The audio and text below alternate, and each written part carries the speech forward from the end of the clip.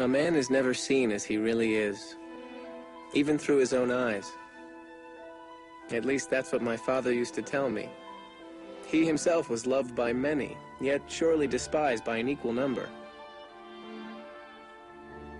He wasn't easy. I remember once I accused him of being a true lover of humanity. After a long silence, he said to me, "Paul, I don't know if I am or not, but the one thing I have learned and witnessed just about everywhere in my life is man's cruelty to man."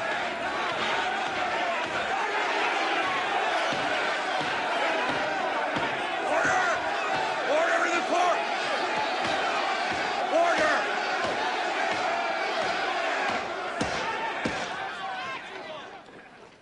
Eugene Prendergast, for the murder of the Honorable Carter Harrison, Mayor of Chicago, I hereby sentence you to be hanged on an death.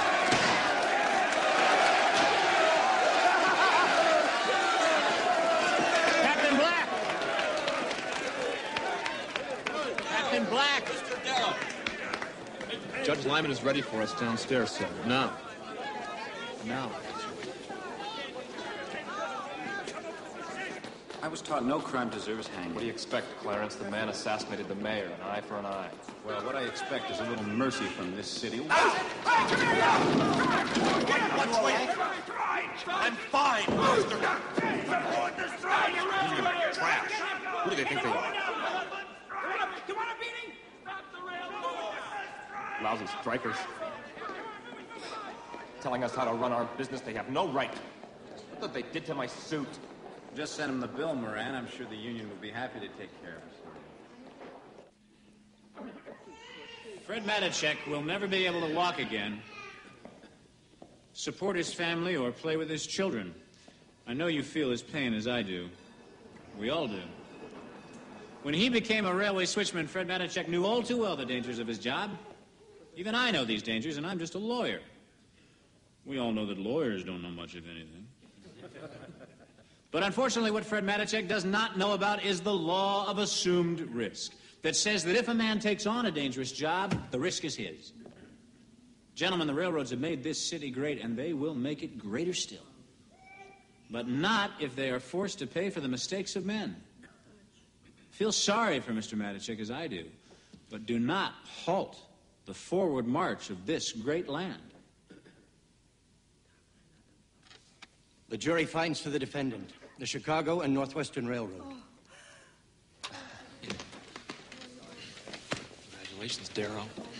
Old man Hewitt will be pleased.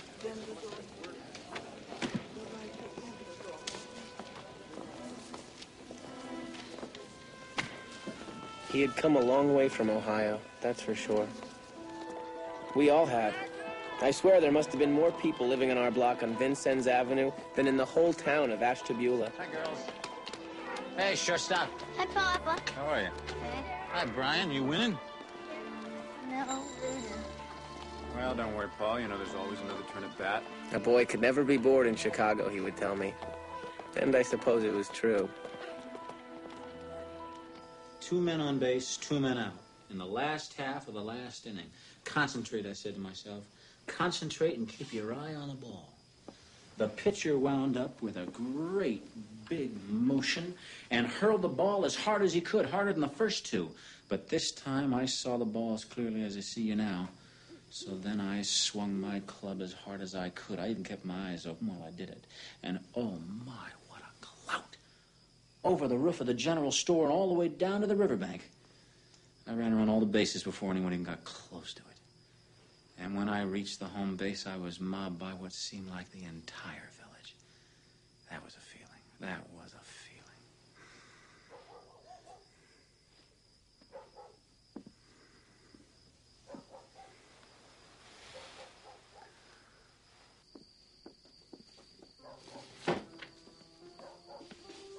Jesse?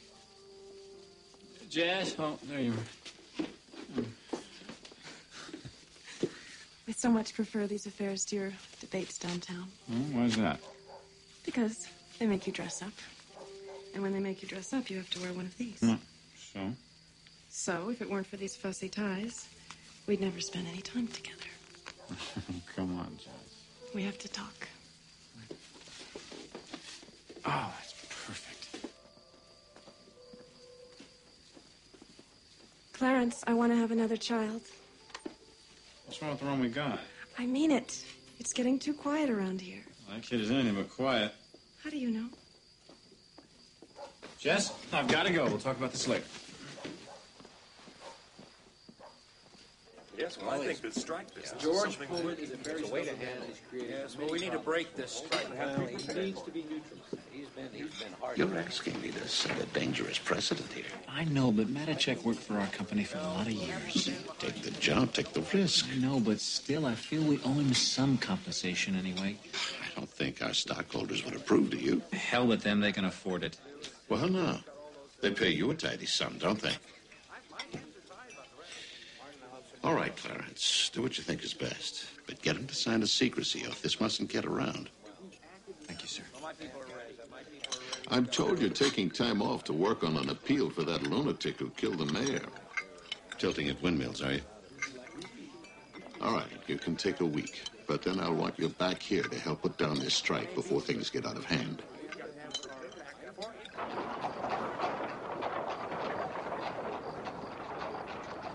The strike was growing. What started as a local grievance at the Pullman Car Company now threatened to cripple the whole country's railroad system. Every night, workers held public meetings all over Chicago. And that's where my father first saw Eugene Debs. Well, the American Railway Union wants to join our brothers from Pullman. And we intend, therefore, to strike any train that carries a Pullman car. Well, why should we risk our families for those guys? It's their strike, not ours. They got it easy over there in Pullman. Pullman gives them houses, grocery stores. Hell, they even worship at George Pullman's church. Yeah, why, they're living in a Pullman hell. Now, my friends, Master George's workers' paradise is no better than the plantations of old Dixie. It still ain't our fight. Yes, brothers, it is your fight. Today, the struggle is in Pullman. But tomorrow, you can be damn sure it'll be your wages they cut, your jobs they take away, your safety they disregard. Those railroads may have the money, and they may own the machines, but never forget that it is our labor that makes the engine run. And we, when we act not as isolated and helpless individuals, but as one living, breathing, powerful organism, then we can make them all deal with us as men and not property. In this unity, my brothers, in this union lies our strength, our future. It's the very lives of our children.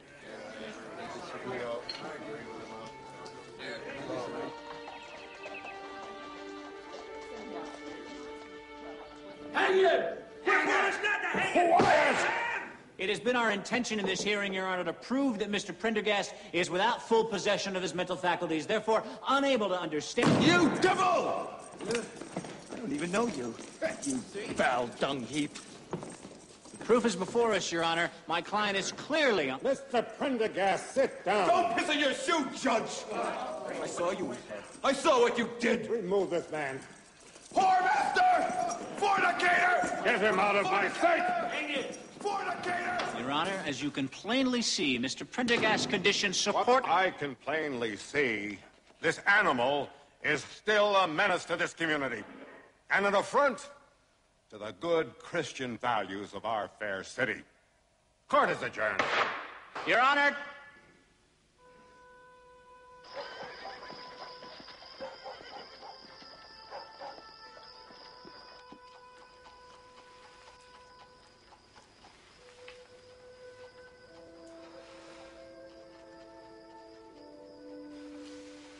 Come to bed, it's late. We lost him. Prendergast, you did all you could. Did I? I wonder. We'll never really know, though, will we? Good night.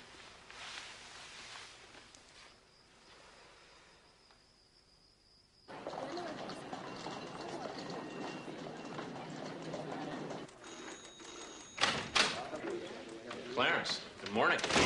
Did you hear the news? We finally got their hanging. Oh, yes, I saw that. I'm sorry. But I meant the news about the strike. What news? We've sent in federal troops to break it. You can't be serious. Yeah, I'm serious. The management committee attached U.S. mail cars onto Pullman trains. Then they got the federal government to issue an injunction against the unions for blocking the transport of U.S. property. Ingenious, isn't it? Lousy strikers never had a chance. It was a massacre, Clarence. We sent in 4,000 troops. They arrested Eugene Debs. I think it's a good idea that you take a close look at these. Mr. Hewitt wants you with him at the next committee meeting. Morning.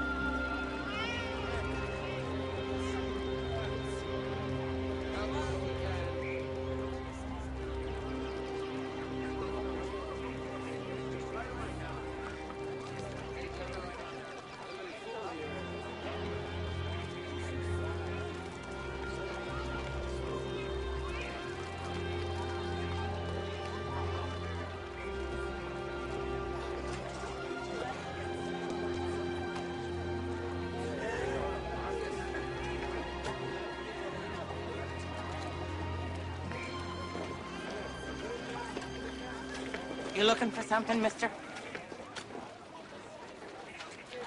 No, I just... Yeah? Georgie Pullman sent you here, didn't he? No, he didn't. Yeah, he did. He sent you to spy on what's left of us, didn't he? Well, take a look around, mister. We don't have anything to hide here.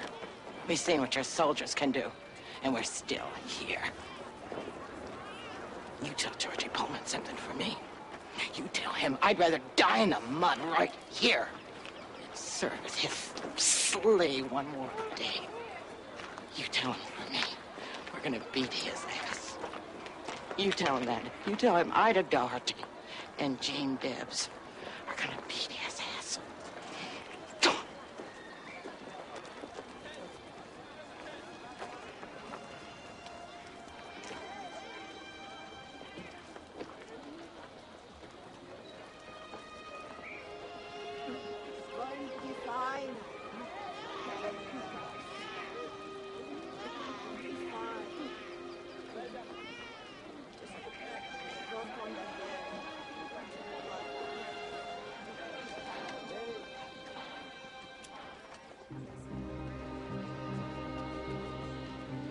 'Marvin, I have appreciated my tenure here, and I've enjoyed working with you as a colleague and a friend, but I simply can no longer work here in good conscience. I have no choice.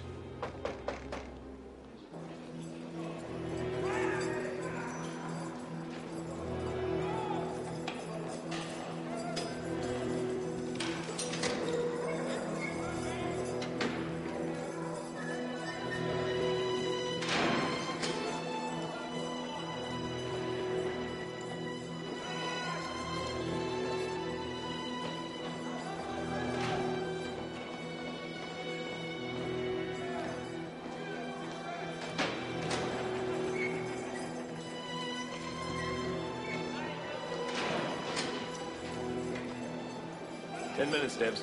That's all you got.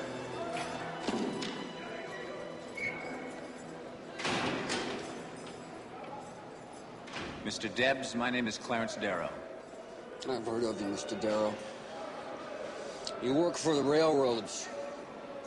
So don't tell them you've come to make a deal. No, sir, I have no deal. And I no longer work for the railroad. Is that so, huh? I have come to offer my services in your defense. At a sizable cut in salary, I'd say. Sizable, yes. Yeah. I guess you can afford it then.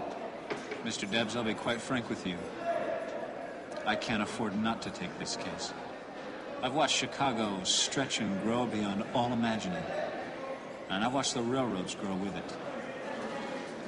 The city and the rails, they feed each other. And they have enormous appetites. Their bellies don't concern me, Mr. Darrow. I'm only interested in guts and those people out there. As the ones who work a long and honest day's work, and they still can't put food on the table. They're the ones who concern me. They're the ones who have guts. Not company lawyers, safely sheltered in their big houses.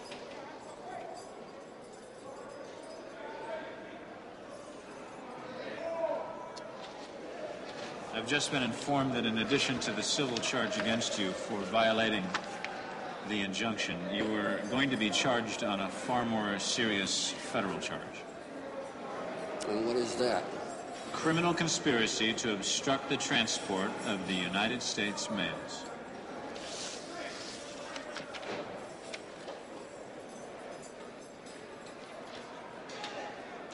They're swine. Swine. However, I did manage to get your bail lowered. Your release, Mr. Debs.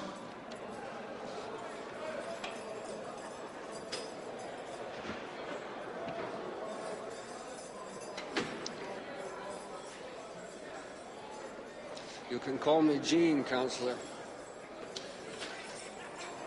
And what shall I call you? Anything but Clarence. We will not be intimidated, gentlemen. Authority is nothing more than what the rich and powerful, the George Pullmans of this world, can put over on the rest of us. Once the jury understands this, the case against my clients will wilt. Find out what you can. Who was there, how long they stayed, anything. May, you get down to the U.S. Attorney's office, you get your hands on the jury list. We'll need to know the opposition well, gentlemen, how they work and how they think. What are these for? Mr. Gregory wants you to look them over. Kindly return these to my illustrious co-counsel, Billy. Go on now. Mr. Gregory is the best damned attorney in all the Midwest, truly. But I will leave him to argue the points of law. Even so, we will lose on the points of law. And what are we doing here? Coming up with another tack. There was indeed a conspiracy here, gentlemen. But not by the defendants. Mr. Debs and the American Railway Union met in public, out in the open, for all to see and hear. Whether you agree with them or not, they lawfully supported a lawful strike by workers who decided to lay down their tools rather than slave under the yoke of Mr. George Pullman. Your Honor! I demand that these hooligans be removed. I think that would be premature, though I caution the spectators. Continue, Mr. Darrow. Oh, yes, there is a conspiracy here, all right. And there are criminals in this case. They are here in this courtroom, but they're not sitting at that table. No. No. The conspiracy here was hatched and carried out by the members of the General Managers Association.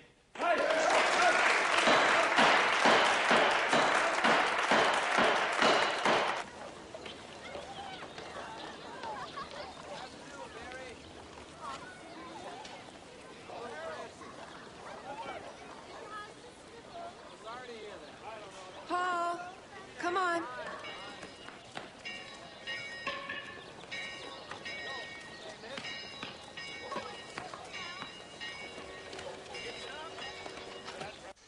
ACH, NID. It's arachnid. And that's the word they gave me. Boy, and when I got it right, I was spelling champ of the whole damn county. And you know what the prize was. Without question, a Bible.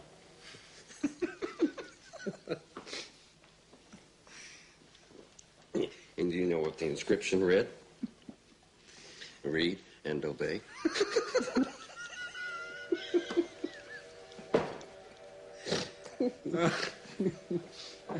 I still carry it with me wherever I go.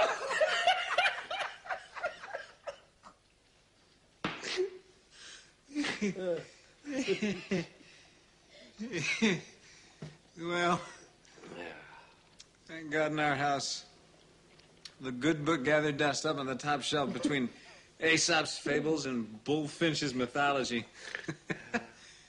The only thing in the Bible that ever made sense to me was Ecclesiastes. Vanity of vanities, all is vanity and a striving after the wind. Dark thoughts for a child.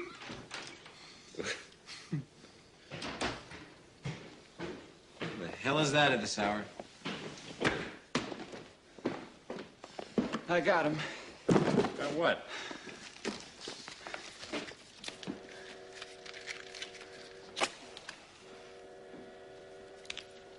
I won't ask where you got these.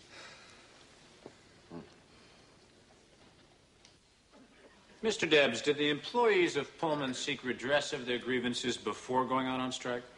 Yes, several times. But Mr. Pullman refused to meet with them. Can you tell us why the American Railway Union became involved in the affairs of the Pullman workers? We voted to go out on industry-wide strike in sympathy and solidarity with our oppressed brothers. An injury to one is the concern of all. Were any of your meetings held in secret? No, not a one. Thank you, Mr. Debs. Mr. Debs, did you or did you not meet together with your co-defendants and others to counsel a strike? We did. Is this not then, by definition of law, a conspiracy? Objection. Sustained. I have no further questions. Redirect, Your Honor. Proceed, Mr. Darrow. Mr. Debs, did you, as Mr. Milchrist states it, counsel to strike against the railroad companies? Yes, sir, we did. Did you counsel to strike to obstruct the United States mails? No, sir, we did not. Thank you, Mr. Debs. I have no further questions. The defense now calls Edward Lorber, president of the Atchison, Topeka, and Santa Fe Railroad. Do you swear to tell the truth, the whole truth, and nothing but the truth, so help you God? I do.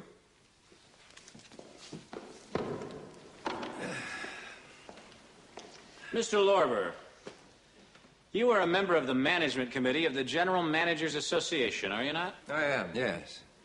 Did you, in any of your committee meetings, suggest that United States mail cars be removed from the trains which normally carry them and be specifically attached to trains carrying Pullman cars? Oh, not that I remember. No. I see. Did you, on any occasion, suggest that this action be taken as a way to bring a federal injunction in order to stop the strike? Well, again, I'm afraid I just don't recall. Well, do you recall, perhaps in another meeting, suggesting that federal troops be brought in to break the strike? Your Honor, this is harassment.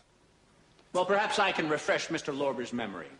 Committee meeting, October 14th, Lorber, quote, "The injunction isn't enough. We need troops to destroy them." We enter as Defense Exhibit C, the minutes of the meetings of the General Managers Association, October 1894. Your Honor! Your Honor, with these minutes, we will show that officers of the railroad corporations conspired in secret to bring government intervention into this strike and to foment the obstruction of the mails and the subsequent violence in order to destroy Mr. Debs and his union. Your Honor! This is absurd. Mr. Darrow is completely out of line. What has any of this to do with the charges brought here? The defense will show that Mr. George Pullman and his cronies at the management committee have conspired to deny the workers of the American Railway Union their constitutional right to withhold their labor in the face of inhuman conditions. I have subpoenaed Mr. Pullman and wish to call him to the stand. Your Honor, it is Eugene Debs, not George Pullman, who is on trial here. Gentlemen, the hour is late. We'll pick up this matter at 10 a.m. I expect the both of you to have regained your composure by then. Court is adjourned.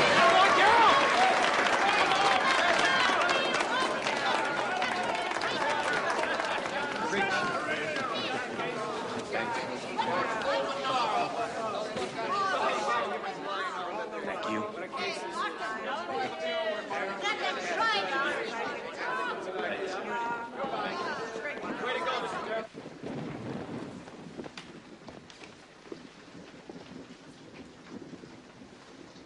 Jess, it's after 2. You still up? I couldn't sleep. Where were you? Working. Then over to the White Horse with the boys.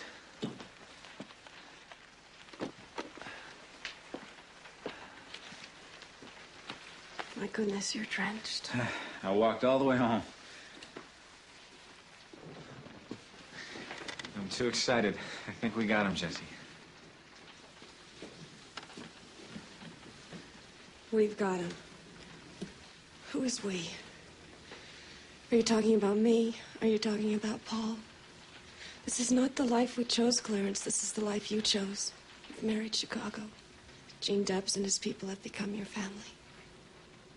Jesse, for the first time in my life, the very first time, I feel that I'm doing what I was meant to do. I know.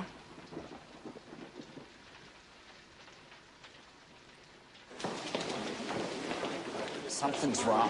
One of the jurors didn't show. They're saying he took sick. Your Honor, I insist that another juror be impaneled immediately. He could be read the trial record. Not possible, Mr. Darrow. I'm compelled to declare a mistrial. As a result, the prosecution has elected to drop the pending criminal charges. Your Honor, my client has a right to clear his name. Case is dismissed. In the meantime, the defendant is remanded to custody to serve the remainder of his sentence for contempt of the injunction. Your Honor, Court this is is the adjourned. Damn it! All right, Counselor. We chased him from the battlefield and we lived to fight another day. Yeah, but I wanted Pullman. I really wanted him. All the same, you were splendid. It was well done.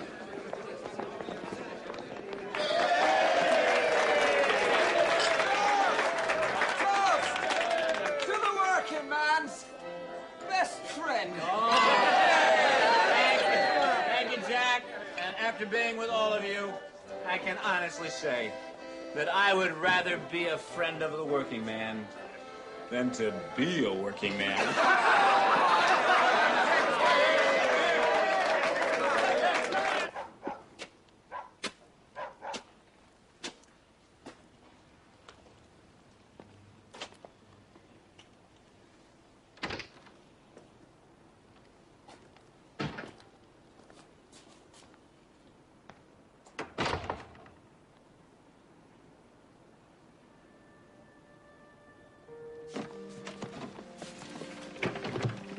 I wish you much success. Really, I do. I'm sorry, Jess. I'm sorry it worked out. No, you're not really. We both did what we needed to do. I just never imagined growing old without you.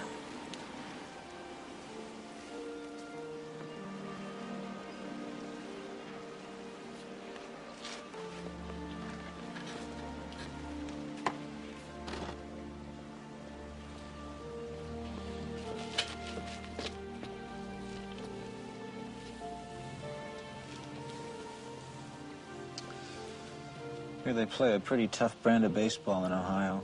Yeah, So I'll come watch you play often, I promise. okay.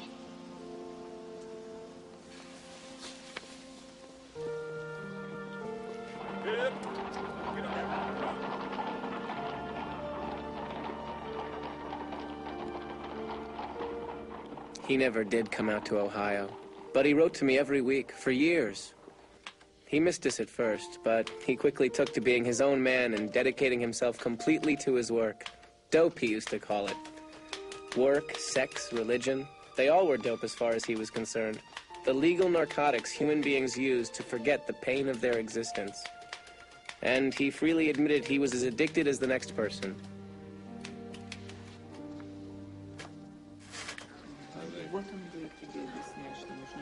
His private practice flourished. When he wasn't off somewhere fighting the labor wars, he'd be home in Chicago, taking on the poor and indigents that no one else would. They called him the attorney for the damned. So when they started toward the house, Raymond got his gun. Did he warn them before he started firing, Mrs. Jackson? Yes, sir. He yelled and screamed and shot in the air. But it didn't do no good. They just kept a-coming. Until Raymond...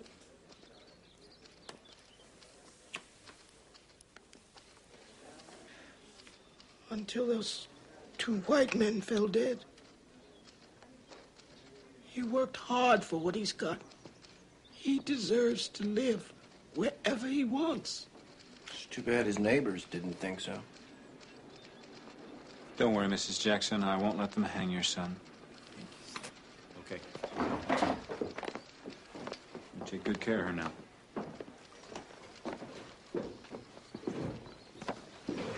Not a good idea to give her so much hope, Darrow.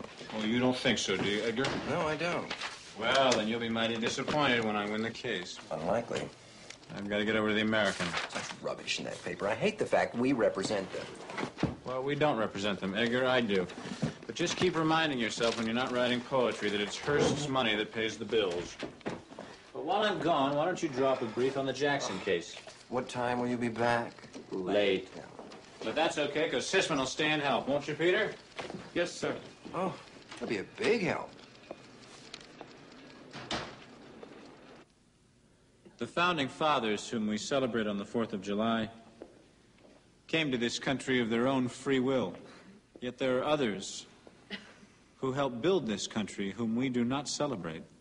These were captured like beasts, torn from their homes and families and brought here like so much cargo to suffer generations of hardship, misery, and abuse. Yet they cleared our land, tilled our soil, planted and harvested our crop. Some even raised our children. No, we do not celebrate these. We revile them.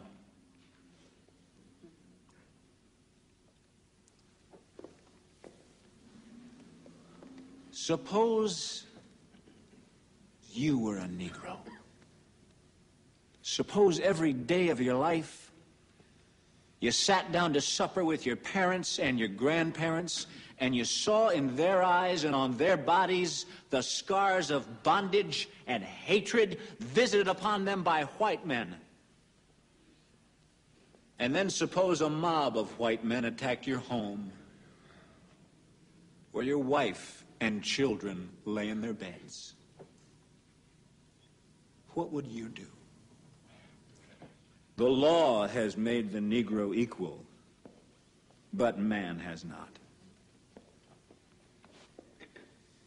Gentlemen, you are here to exercise the law and leave aside your prejudice.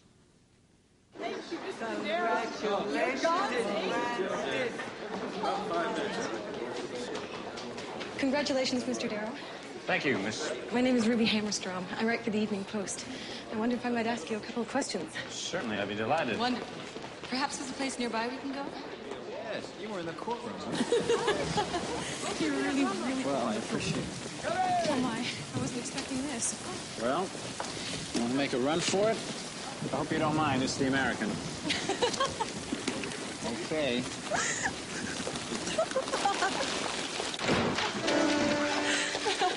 Sorry, Smitty. Are you sure it's all right for me to be in here?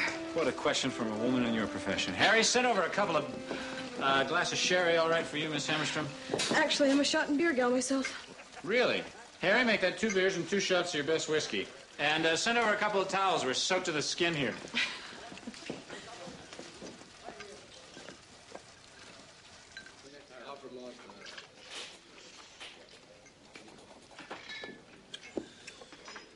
I couldn't have been more than 4 or 5. He'd hide the runaway slave in a secret compartment he'd built into his wagon, and then he'd sit me up next to him. We'd go along the next stop on the Underground Railroad. Nobody thought to stop us. I guess you come by your convictions honestly. Your father sounds like a good man. The village infidel, they used to call him. Whatever the town did, he went the other way. He just died last year. I'm sorry.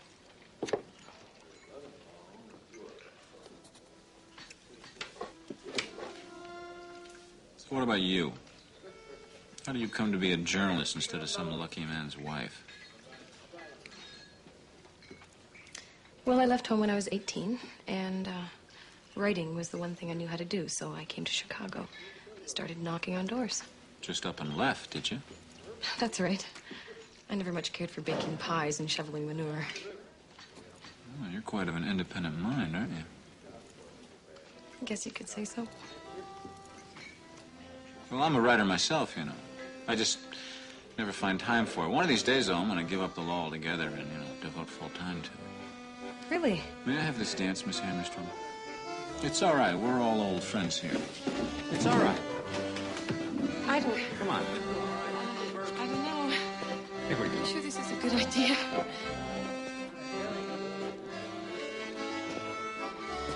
I've heard that you're very courteous to the press, sir.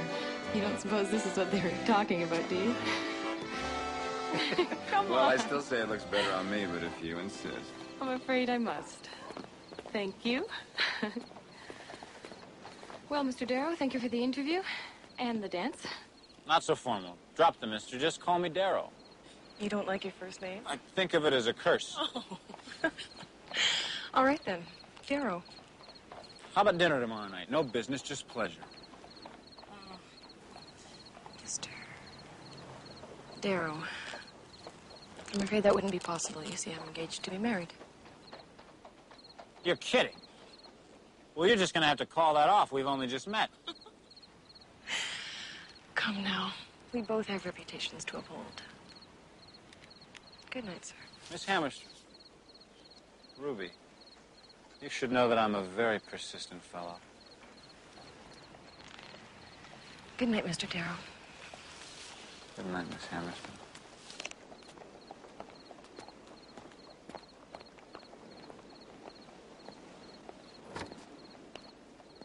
Here you are, Mr. Darrow. I chose them all by myself. Are you sure these are big enough? Edgar, what do you think? All right. My tickets. What do I do with my tickets? Right here, where you left them. Box seats. The opera? Third base, Edgar. Mr. Darrow, this wire came for you.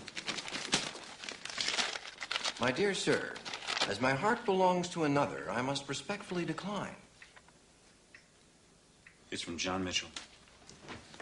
United Mine Workers. They finally got the mine owners to go to arbitration after 6 months on the strike. They want me to represent them. Where? Scranton, Pennsylvania. How long? I haven't said I'd do it yet. How long, Darrow? Probably 3 months. How much? Enough to get by. Lillian, get your pad. We're going to draft an answer right away. Sisman. Sir. Here's 2 tickets to the ball game. Take the afternoon off. On your way, bring these to Miss Hammerstrom. Tell her that I had an emergency, but I will see her at 5 o'clock. Edgar, help me draft a response, will you? My dear sir, as my heart belongs to another, I must respectfully decline. Edgar!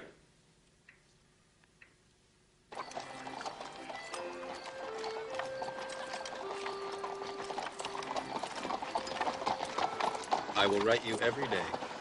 Don't be silly. You won't have time for that. Every day. I wish you wouldn't.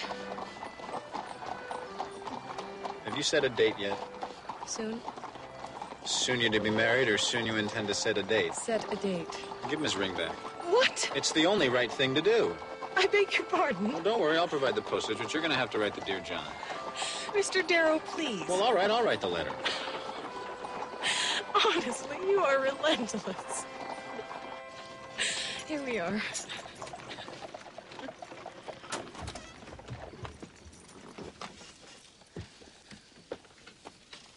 Ruby, I'm going to be gone for 3 months. Come with me. Impossible. You sure? I'm sure. Well, then please don't do anything foolish while I'm gone.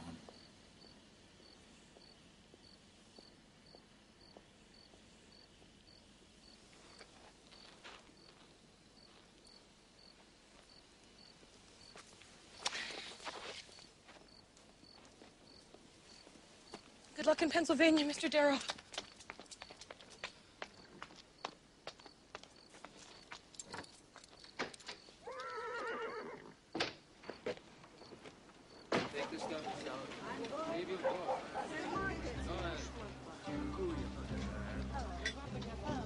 Dear Ruby, I want to run screaming from this place.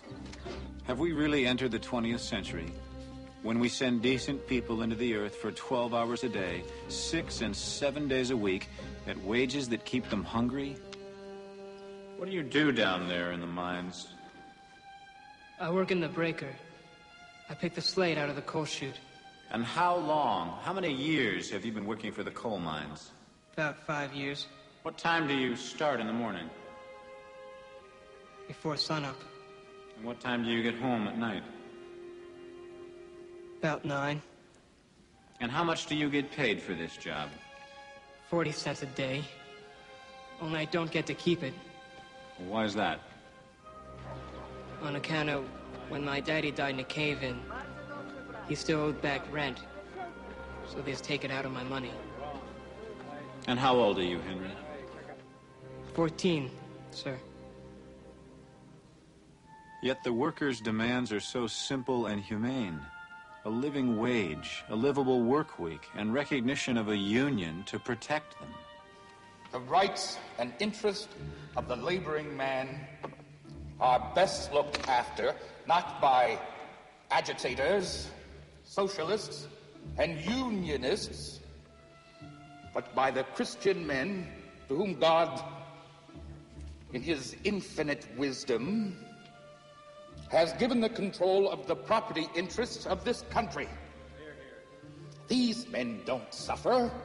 Hell, half of them don't even speak English. The whole country is taking notice of what we're doing here.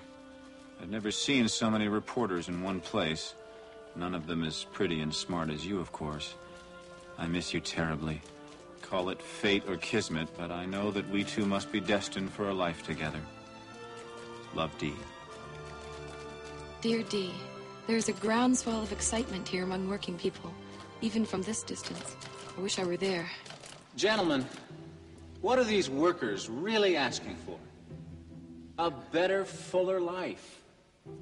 Time for a breath of life, for a chance to develop the best within themselves. Behind the black hands and black faces of these men who toil in the bowels of the earth are hearts, minds, and intellects as true as in any man who has ever lived.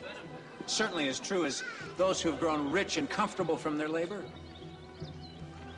Gentlemen, if you can understand this, then you can seize this historic opportunity to bring harmony and prosperity to this great valley, which should be blessed, but to now has been cursed.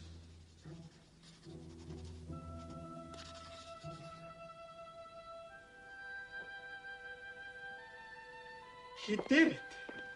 8-hour day, 10% raise, overtime pay, and even paid holidays. Lucky them.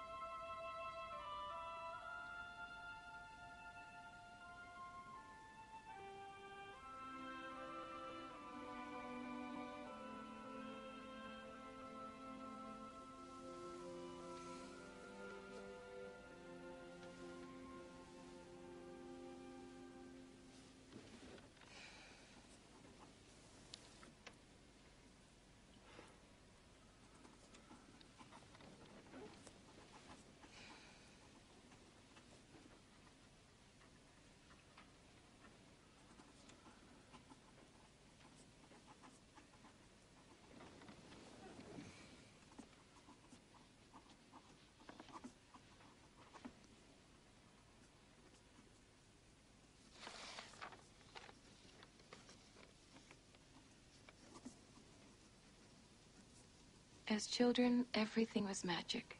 We breathed in enchanted air and saw nothing as it really was. It's lovely.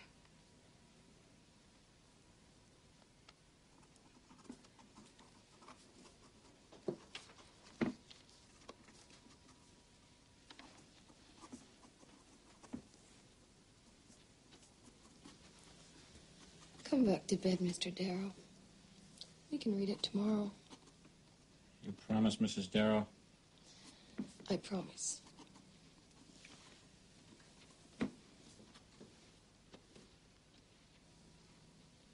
They were inseparable. And for years, they crisscrossed the country on book tours and lectures, and to take on the big, impossible union cases.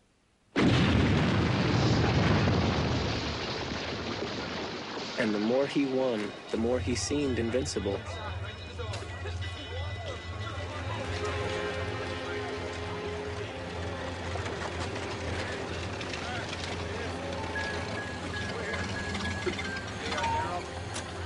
Watch your steps, sir.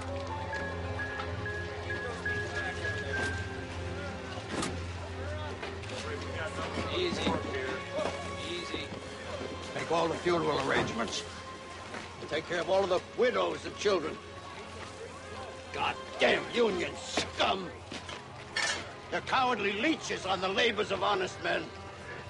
I promise you one thing.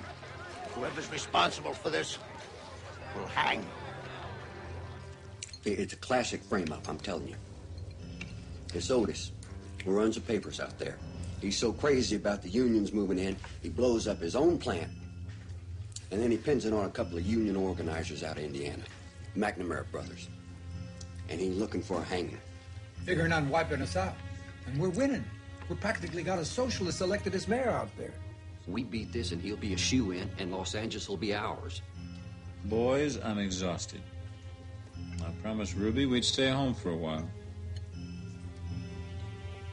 The whole country is watching this one, Darrow. At Otis, he's looking for a hanging. Every union man in this country is chipping in his quarters. Well, you were the one they want. You're the only one.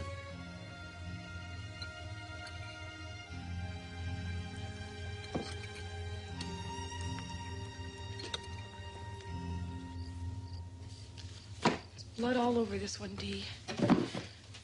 Every time it just gets a little uglier, a little more violent. You said so yourself. You promised me you'd leave it alone. I'm going to hold you to it. These are our people, Ruby. We're galvanized around this case. The future of this country's in California. And you need to be there. Yes. And you think no one else can do it but you.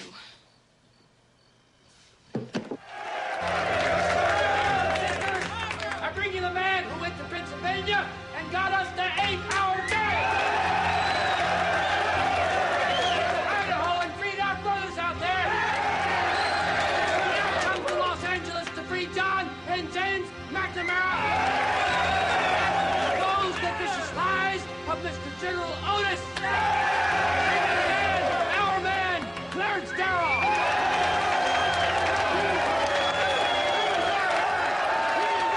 So the ends justify the means, Mr. Darrow. You've said so yourself. And if it takes violence to loosen the capitalist grip, then violence it is. But we're not about killing working men. Well, how is it that they picked you out, John? Otis has had his eye on us since we started organizing out here last year. He's absolutely rabid about unions. He's a crazy man. The way he rides around with that stupid gun in his car, shooting nails into strikers. He ain't no Jew. He just calls himself that. Get over here, McMonagall, you little scum! You get away from me! I ain't taking Jimmy! You're gonna burn in hell, OG! Settle down. So that's Ordy McManigal, the one they arrested with you but didn't charge. Orty used to work in the office with us part-time. Word on the floor is he's making a lot of trips upstairs. They're saying he's been telling the DA he was with us when we planted the dynamite. The lying bastard. I used to trust Orty, Mr. Darrow. I really did. They must have scared him. And paid him off pretty good. This isn't going to be pretty, gentlemen. They want your necks. Prepare for a long struggle.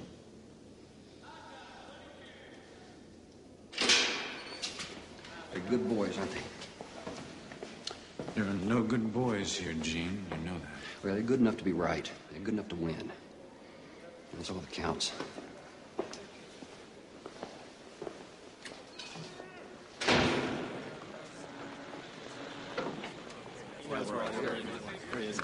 What do you think, Mr. Darrow? Can you get him off?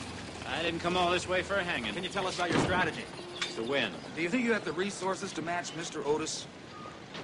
Gentlemen, every member of every union in this country has pledged a quarter for these boys. Think of it. 3 million men, women, and children have taken food from their tables for this common cause. Mr. Darrow, I trust you'll be able to adjust to Los Angeles. Unlike Chicago, this is a real law and order town. Well, whose law and whose order are we talking about, General? I'm aware of your reputation, Mr. Darrow, and I caution you. Anyone who espouses criminal causes as you do is a criminal in my book and will be treated accordingly. I've been threatened before, General. From you, it's particularly flattering. Prepare for war, Mr. Darrow. Can we quote you on that, sir? Is that for the record? Excuse me, General, if I could just get you to repeat that quote, please, sir. Mr. Darrow, what General? Mr. Darrow. More boys.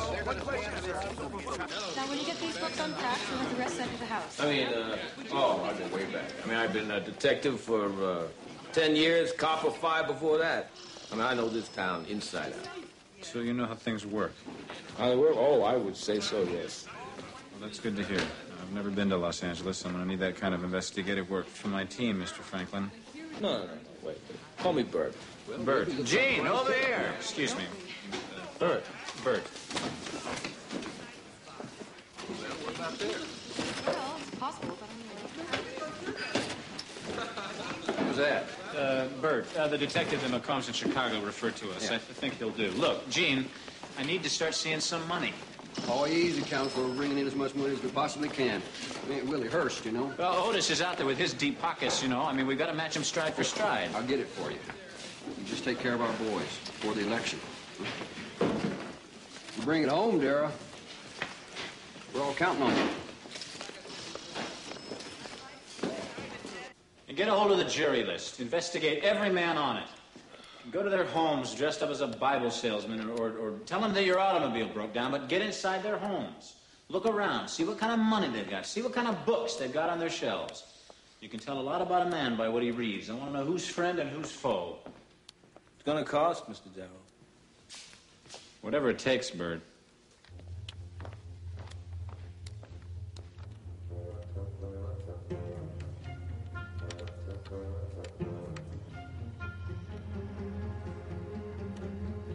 Where you're getting your information. You want to go back to Mr. Fredericks and talk about the deal I made with...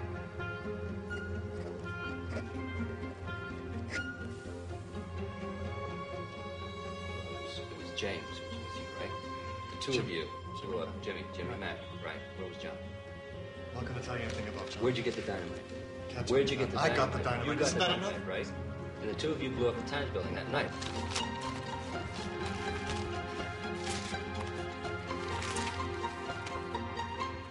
Yep.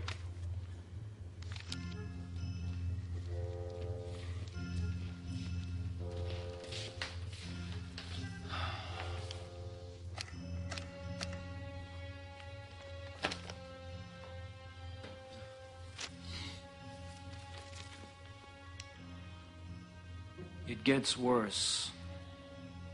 They found a fellow who says he sold Jimmy McNamara dynamite on 4 separate occasions in the past year. The last time was 3 days before the Times explosion. Reasonable doubt, Bert. Just give me reasonable doubt.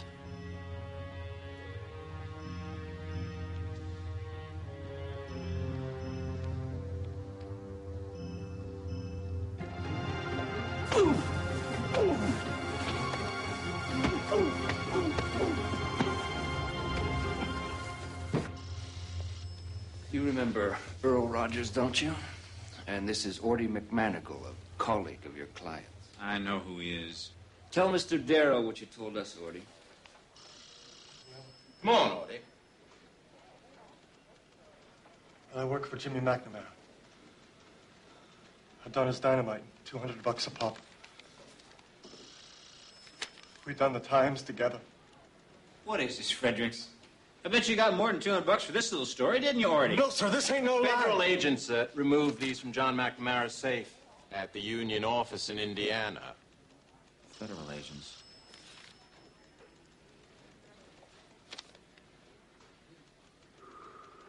Damn it, John, in your own handwriting! The whole plan just written out. Invoices for explosives. Names, places, dates. Forgeries. Oh, come on, man. It was all found in your own safe. Signed, sealed, and virtually delivered by you. As sure as I'm standing here, they've got all they need to hang you both. That's why we hired you, right? Well, I'm an attorney, not Houdini. Johnny wasn't there. It was me and Orty done it. But we didn't mean for nobody to get hurt. You think a jury gives a damn if you didn't mean to? Jesus, James! Now I'm willing to swing. But it ain't right for Johnny, too. It won't matter. They'll take you both. You're the lawyer, Mr. Darrow.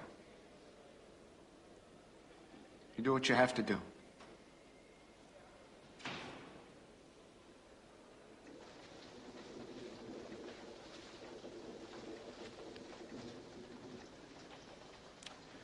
You were right, Rube. What's happened? Just gets tighter and tighter like a noose around our necks. Dee? The damn fools did it. There's blood on their hands, and nothing I say will wash it away. Oh, my God. They killed all those people. Have you talked to Debs? Who else knows? Oh, I know what Debs would want. I know what they all would want. Go ahead, go through with it. So what if they hang? We'll just get ourselves 2 more martyrs for the cause. Before we met, I watched a client of mine, a crazy man named Prendergast, go to the gallows. Well, never again. Never again. They'll crucify us, Dee.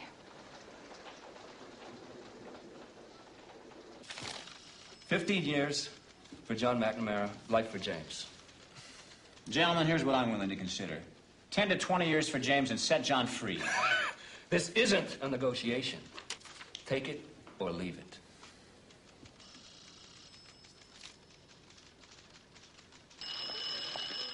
Oh, sorry.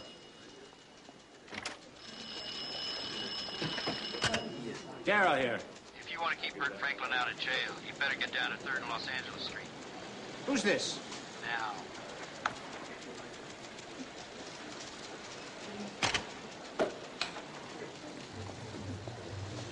I'll be right back, Sally. Yes, sir.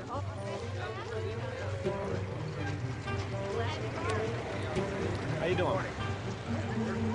Can you tell me where the Wilmington Hotel is, lady? You're worth 2 blocks down.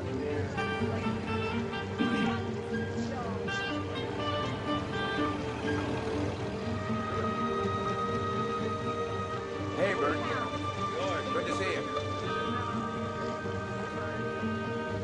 Yeah, I thought I'd know. Bert! Send you off in good style. Here we go. Bert! What is this? You're under arrest for attempted bribery. What? I'm sorry, there's some misunderstanding. I can't...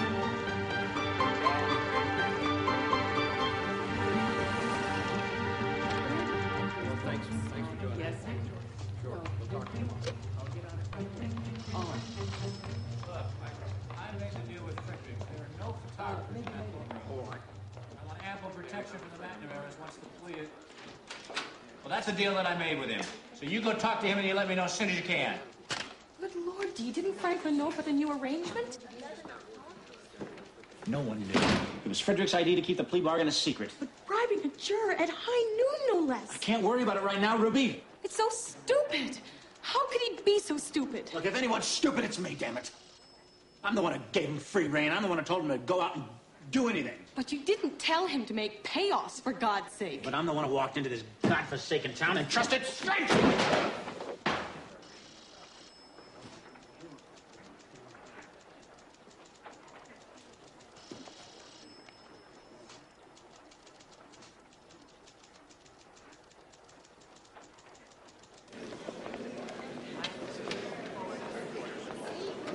Right there, sir. Here.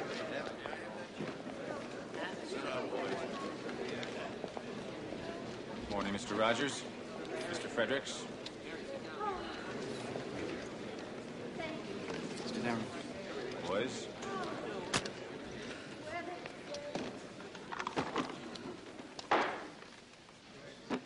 Mr. Fredericks, are you prepared to make your opening statement? Your Honor, a recent development in this case compels us to yield to the counsel for the defense. Your Honor, the defense wishes to withdraw its plea of not guilty and enter a plea of guilty. Charges against James B. and John J. McNamara. This court is adjourned.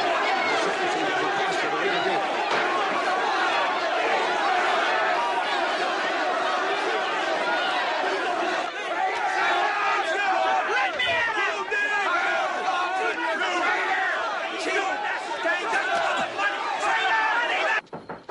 If I never see this town again, it'll be too soon.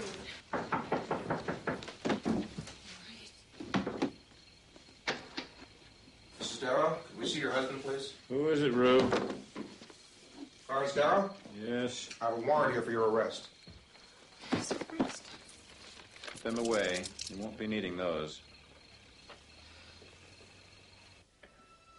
Clarence Seward Darrow, you are charged with willfully and feloniously instructing your employee, Bert Franklin, to bribe on your behalf George N. Lockwood, a juror under consideration for California versus McNamara. How do you plead? Not guilty.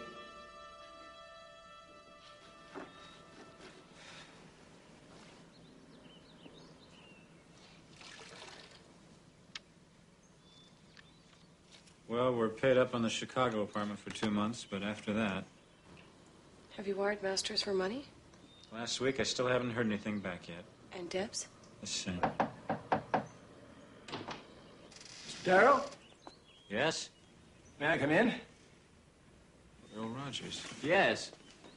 Mrs. Darrow?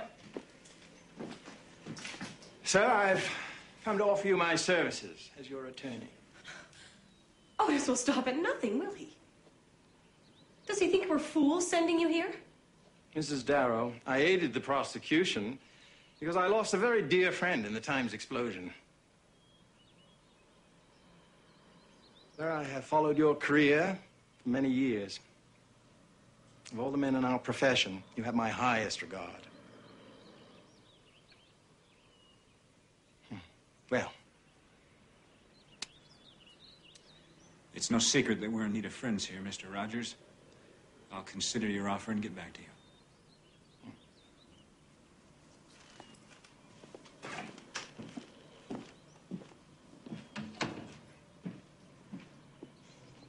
I don't trust that dandy one bit. He's one of the best around. Didn't you smell the alcohol on him? I don't care if he drinks gasoline so long as he drives us back to Chicago.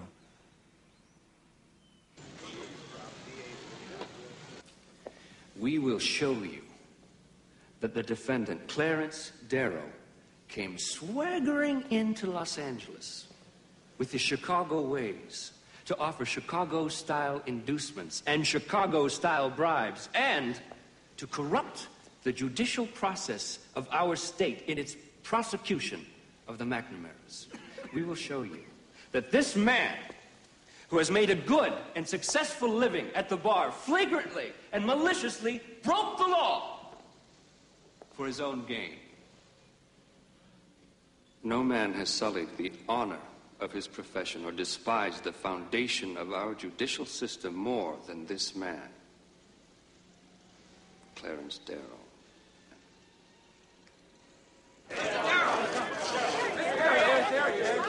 Mr. Darrow, is it true you five jurors back in Chicago? Is Lockwood the only one, or were there others? Did you try to buy off Horty McManigal, too?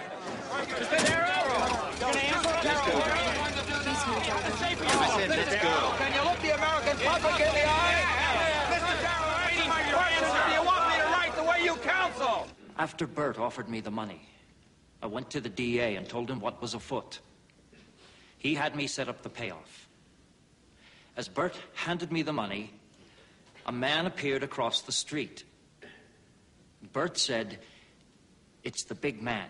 What's he doing here?" What did he mean by the big man?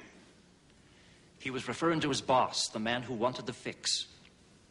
Is that man in the courtroom today? Yes, that's him. I'm the one they wanted from the beginning. Not the McNamara's. They wanted me from the start. That's why they sent me that liar Franklin. Don't worry about Franklin. I'll take care of him and Cross. No. A simple cross won't do. No, we gotta put Otis up there on that stand and tear him apart. Would you calm down? I know exactly what I'm doing. Oh? Well, maybe I better handle this one myself. I'd hate to think that you were protecting your old boss. My advice to you is that you get a hold of yourself. You look guilty in that courtroom, and you're behaving like a lunatic here. That's quite enough, Mr. Rogers. I will handle Franklin in my own fashion. It's what you pay me for. If you ever get around to paying me. Good evening. Arrogance of that man. Oh, never mind, Dee. I'm sure he'll do fine. Did we get a check from Edgar?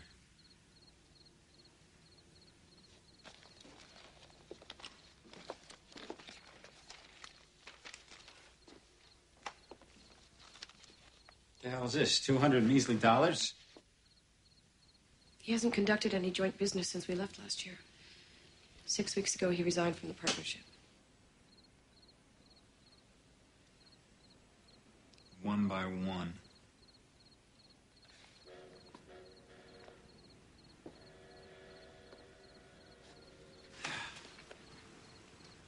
Anything from Debs?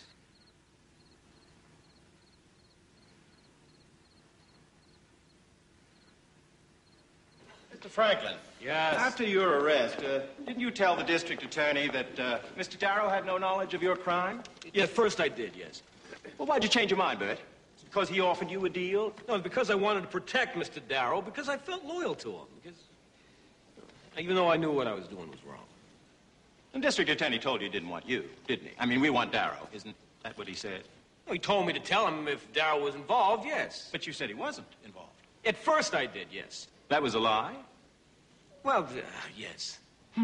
Then you said he was in it. At first I did, yes. And that was a lie, too? No.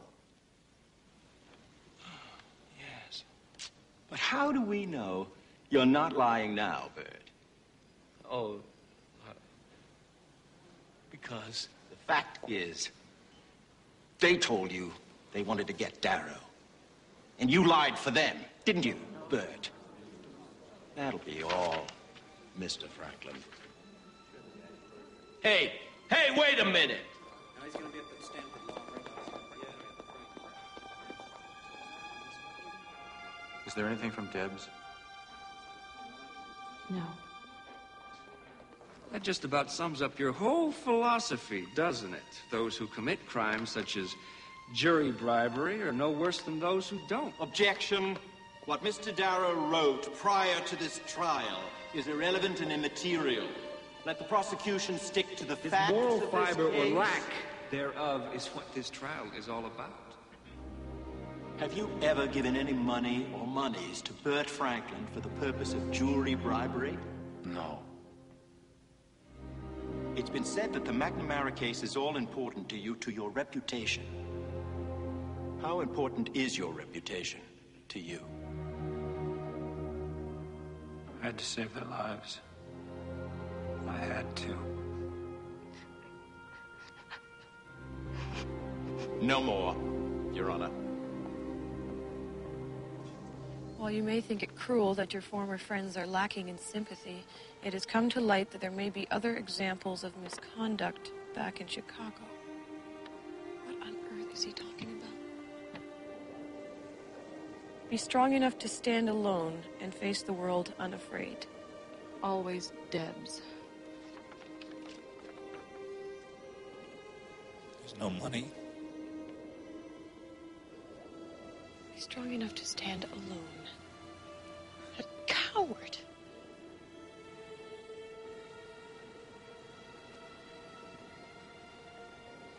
Well, I guess that's all of them then. Dee. They'll send you away. Don't you see that? I'm guilty, Rube. Stop. I'm guilty as hell. Guilty the second I talked you into coming here.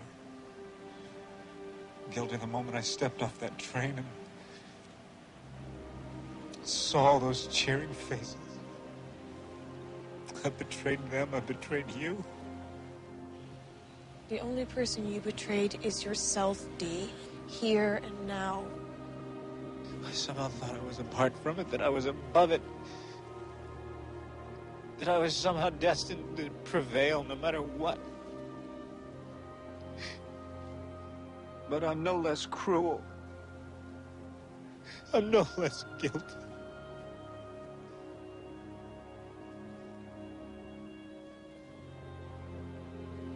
You can send yourself to jail, Dee. But I can't watch you do it anymore.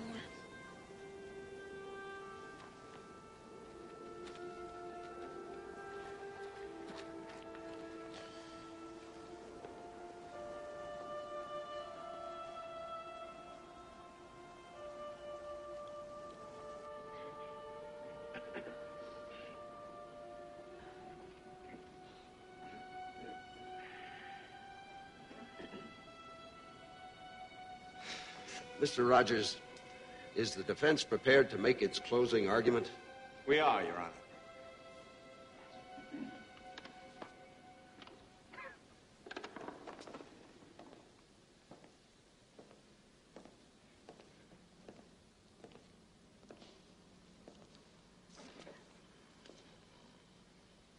Gentlemen of the jury, what am I on trial for? Is it because I sought to bribe a man named Lockwood? If you 12 men believe that after all my 35 years' experience, I would offer a $4,000 bribe to a juror while negotiating to avoid a jury trial, then by all means lock me up. For surely I would belong in some state institution.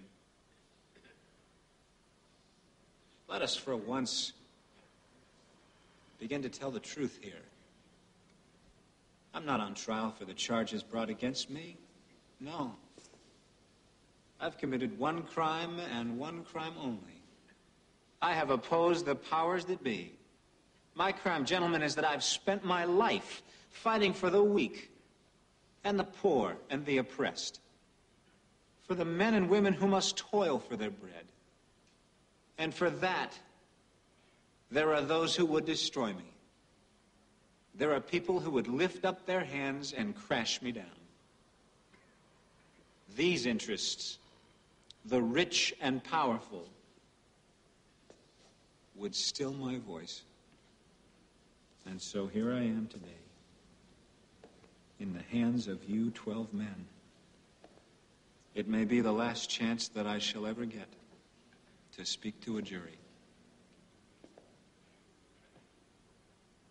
Gentlemen, if I am guilty, and I have told you in every way, both under oath and not under oath, that I am not, if I am guilty, is there one man in this jury box, one man here who loves justice and fair play, who will say that I should be singled out from among this mess, and every crook and thief and spy and traitor and informer in this case get immunity? No man is judged rightly by his fellow men. Some look upon him as an idol and forget that his feet are clay, as are the feet of every man. Some look upon him as a devil and can see no good in him at all. Neither is true. My character? No, my very soul has been rent asunder in this trial. Doesn't really matter what you decide here, for I am pretty near done. My life has not been perfect. I've done the best I could. Like all men, I've done both good and evil. I can only hope that when the last reckoning is made, the good will overshadow the evil. And if it does, then I have done well.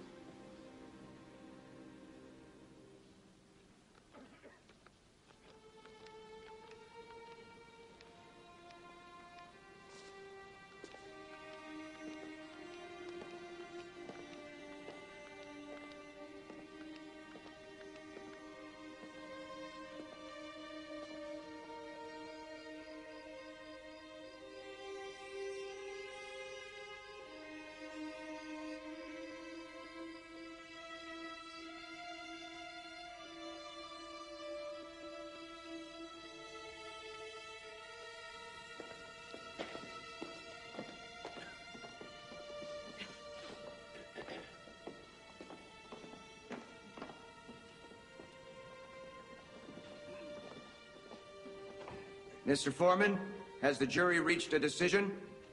We have, Your Honor. Then please rise and read the verdict. In the matter of the People versus Clarence Darrow, we find the defendant not guilty.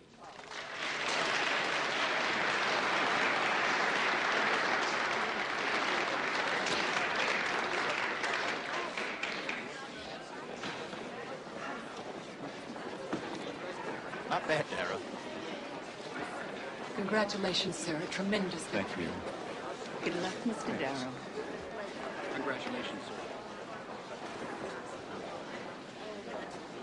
A tremendous victory? I can't imagine he ever thought of it that way. I think 2 years in hell may have been more accurate. They never again set foot in California. By the time they got back to Chicago, he was broke with no prospects.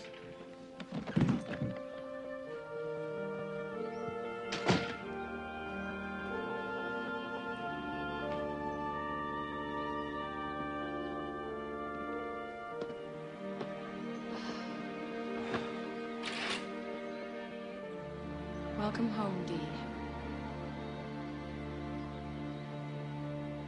He tried to pick up where he left off, but in truth, the boys downtown didn't care to know him. And his old labor friends would never again seek him out. At first, he made his living speaking and writing, like he'd always talked about. But the law was still in his blood. So, at a time when most of his cronies were retiring, my father had to start over.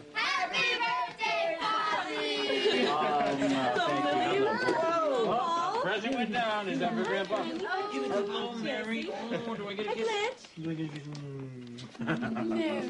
Hey, Paul. Good to see you. Hey.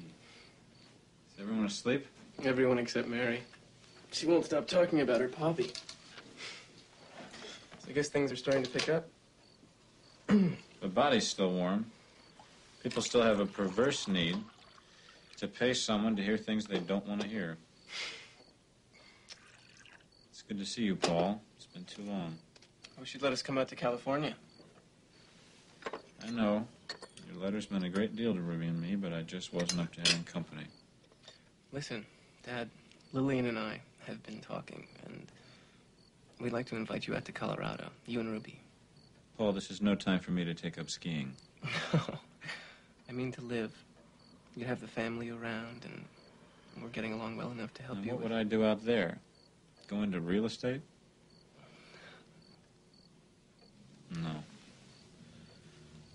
Paul, thanks for the thought, but I'll rest when they bury me. I've still got things to do in this life. And one of them is finish this puzzle. I guess I underestimated him. I don't know if I could have stayed in the game the way he did. He once explained it to me this way. A pessimist, a true pessimist like myself, he said, knows that life is futile and that his fellow men are cruel, so he expects very little and is seldom disappointed.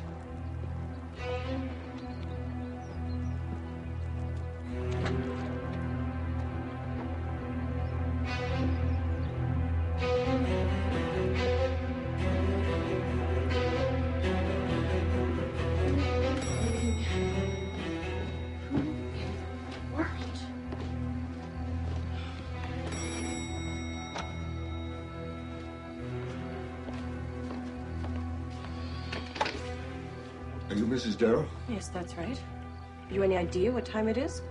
Yes, I do. I'm sorry to disturb you, but I must see your husband. Well, he's in bed asleep. You can see him tomorrow morning. Mrs. Darrow, I can't wait until tomorrow. My name is Jacob Loeb.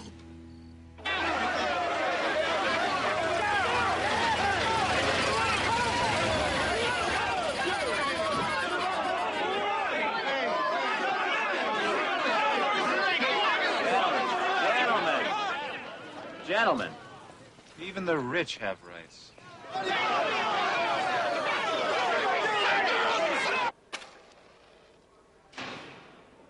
Well, boys, you've got the whole city and half of America calling for your heads. Well, we want to do something that people would remember forever.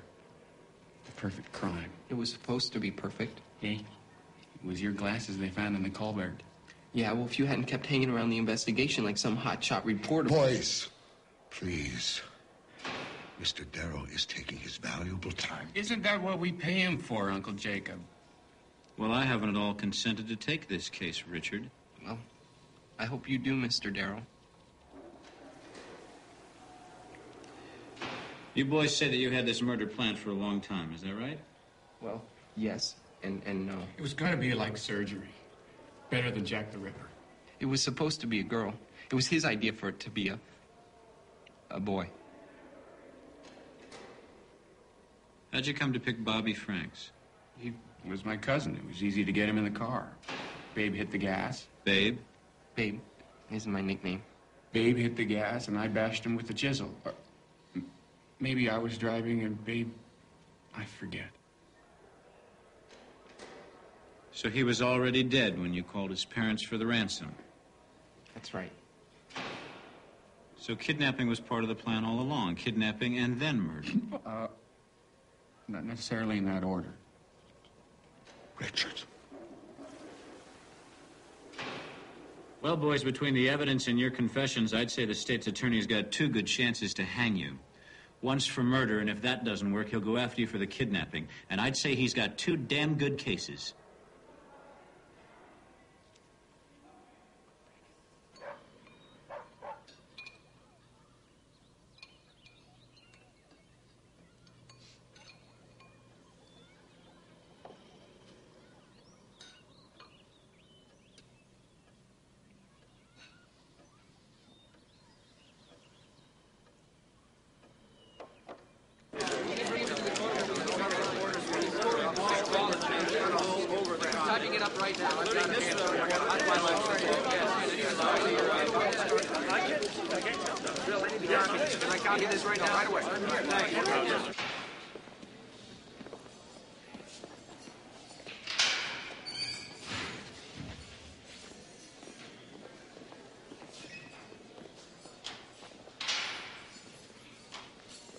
Have a seat.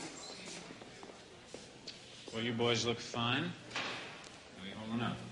My brain must be the size of a pea. You sent us so many head shrinkers. I don't know. I kind of found it fascinating. Yeah, sure. It was fun. Telling each one a different story, whatever came into my head. So, when do we make our grand entrance? Well, Nathan, I wanted to talk to you boys before we go in. I know we've spent weeks acting like it, but we're not going to plead insanity. What?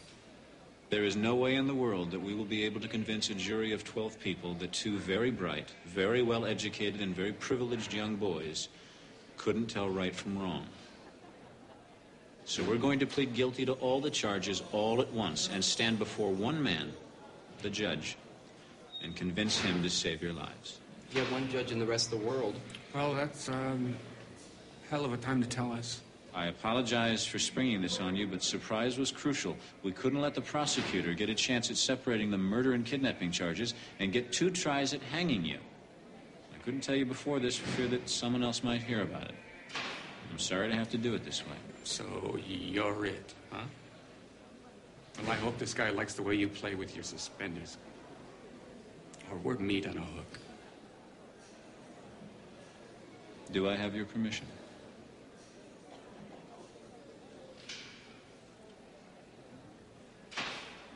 Therefore, Your Honor, we bring our case before you and you alone, and put their fate in none but your hands.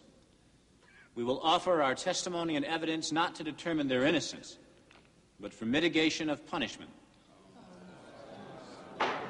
Your Honor, in the name of the fathers, mothers, and children of the state of Illinois, we will present our evidence and demand the maximum punishment that the law allows for these cruel and vicious murderers, the death penalty.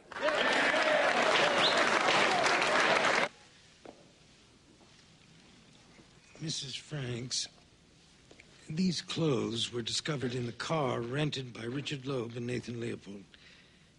Are they familiar to you? Bobby's. They were Bobby's. Beside the massive head wounds, hydrochloric acid was poured on the boy's face, stomach, and genitals. His rectum was also dilated. Indicating what, Dr. Springer? Rectal penetration. Your witness. Dr. Springer, does this last finding necessarily indicate sexual molestation? No, sir. Was there any evidence of sexual molestation? No, sir. Thank you, Doctor.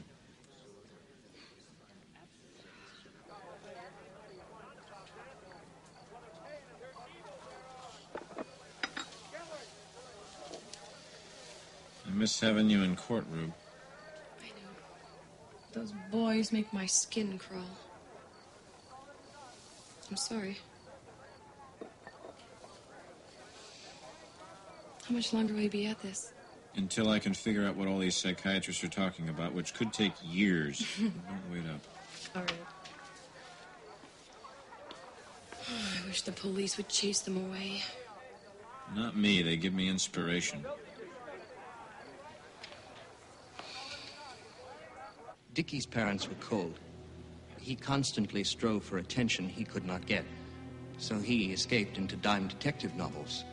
Over time, he evolved a fantasy of committing the perfect crime. What did you find in your analysis of Nathan Leopold, Dr. White? Babe is an extremely gifted young man. But two crucial events occurred when he was 9 years old. His mother, to whom he was especially close, died.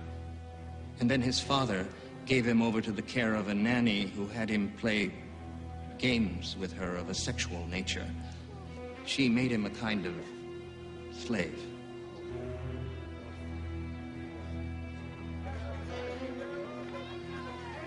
In Nathan's fantasy world, Richard is the Dream King. They made a pact where Nathan would participate in any crimes Richard wanted him to, as long as Nathan could insert his penis between Richard's legs. Nathan has great disdain for everybody but Richard. I think his love is so great, he'd rationalize anything to keep that affection. Even murder. He was a good boy. And a promising boy. And would have made a bright and good man. Instead, Bobby Franks was beaten and murdered. It's an insult for these two to come before you and ask for mercy. Mercy? For cold-blooded, depraved killer? I don't care about their mitigating circumstances, their nannies, and their fantasies. I care about my own life and the life of this society. Yes, let's be merciful to ourselves. Let us send a clear and certain message to any others who might be tempted to vent their evil upon us and upon our children. Hang them, Your Honor. Be as merciful to them as they were to Bobby Franks.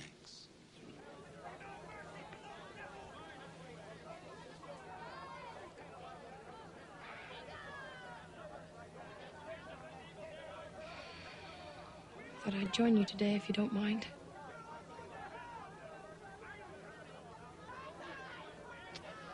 It's pretty rough out there today, Rube. I don't know. That's why I'm coming, Dee.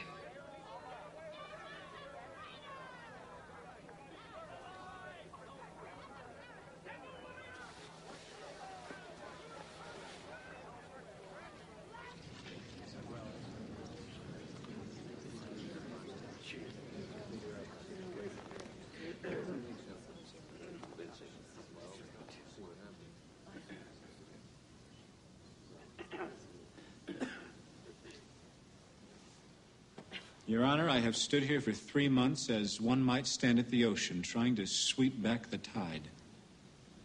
I have heard in the last few weeks nothing but a cry for blood. I never saw such enthusiasm for the death penalty as I've seen here. It's been discussed as a holiday, like a day at the races. I've heard words from the state's attorney that would shame a savage. Mr. Crow suggests that if we hang these boys, there will be less killing. This world has been one long slaughterhouse from its beginning until today, and I have no doubt the killing will go on forever. Would hanging them make mankind better or worse? Would it make the human heart softer, or would it make it harder? If the state in which I live is not kinder, more humane, more intelligent than the mad act of these two boys, I am sorry I have lived so long.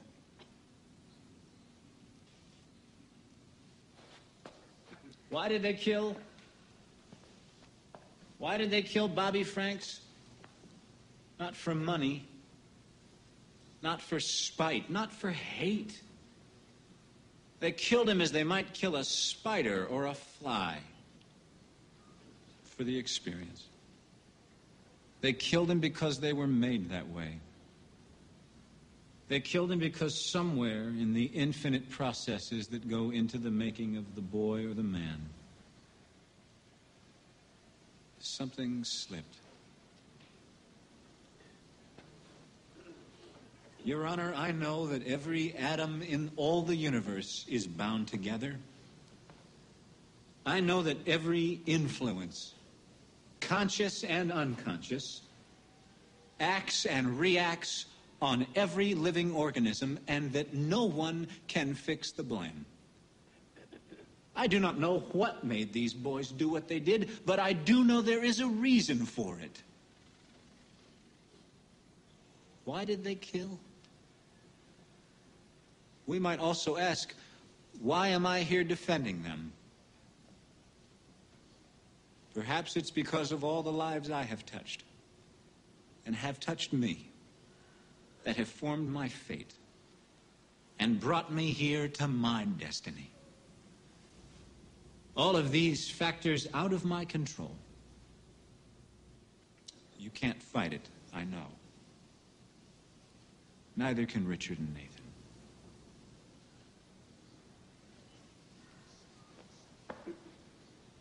I'm sorry for Bobby Franks, and I'm sorry for his family. Mr. Crow suggests he would have been a man of promise. I do not know. Sometimes a boy of great promise is cut off in his youth. Sometimes he dies and is placed in a culvert.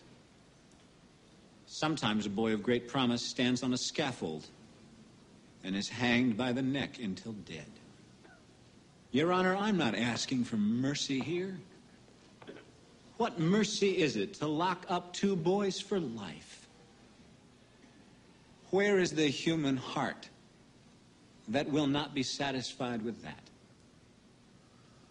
If to hang these two boys would bring Bobby Franks back to life, I would say let them hang.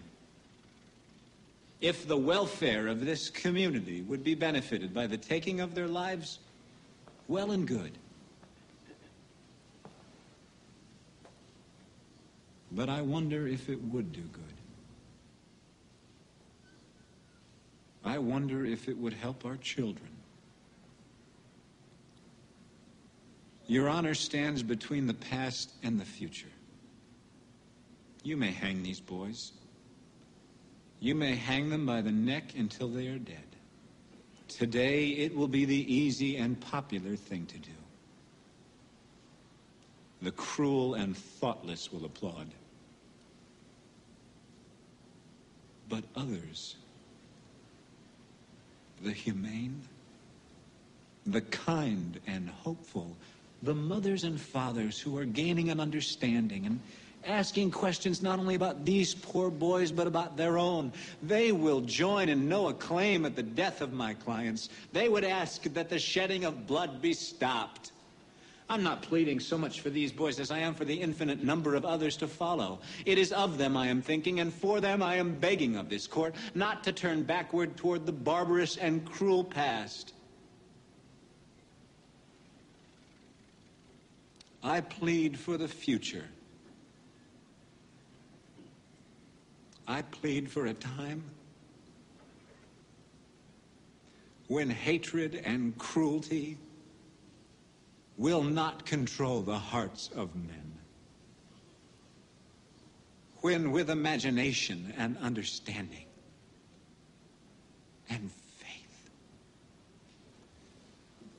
We can look inside our own hearts and learn that all life is worth saving,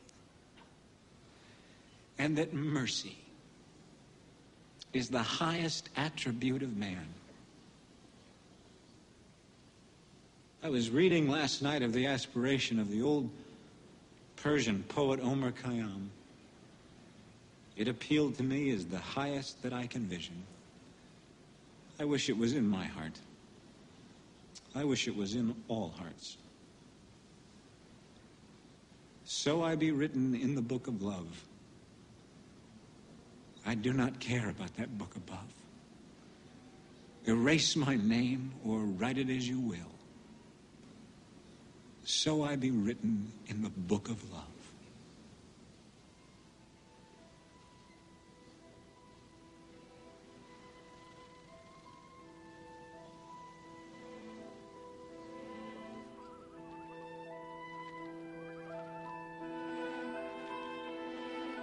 Richard Loeb and Nathan Leopold were sentenced to life in prison.